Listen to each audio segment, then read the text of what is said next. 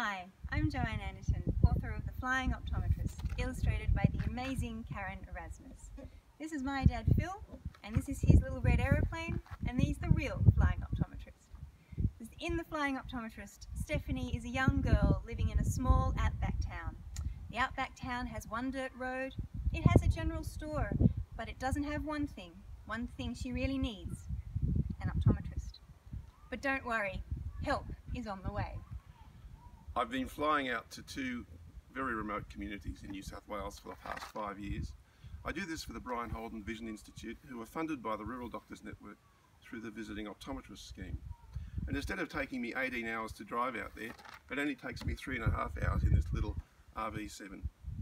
And Joanne's book is a very good account of the sort of things that happen in these small towns where people need help with their glasses and their vision, and there's nobody nearby to help.